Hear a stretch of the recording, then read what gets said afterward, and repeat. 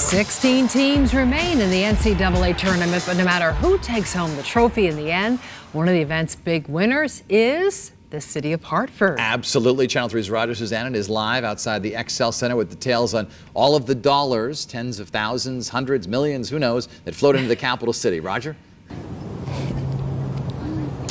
Yeah, Dennis and Denise, a lot of money and a whole lot of fun here in Hartford. It really was one of the centers of the college basketball universe. You know, the XL Center hosted 6 phenomenal tournament games, and Pratt Street really looked like a rainbow as fans from all over the country descended here, and they all partied together. But again, the most important color here in Hartford was definitely green.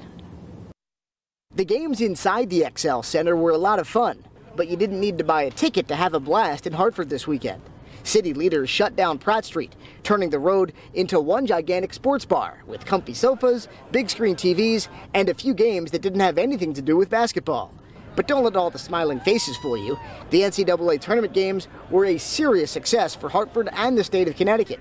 Get this, organizers now feel confident that the event will blow past early financial forecasts. The final numbers are not available yet, but Bob Murdoch, the president of the Connecticut Convention and Sports Bureau, expects that in the end, the games will have brought in more than $8 million to the Hartford area. And that goes way beyond the 50,000 or so people who bought tickets to the games. These are people getting out into the community, going to restaurants, going to bars, coming here to XL Center, staying in hotels. So it's not just this building that is receiving economic benefit, but it's a lot of different venues around the area.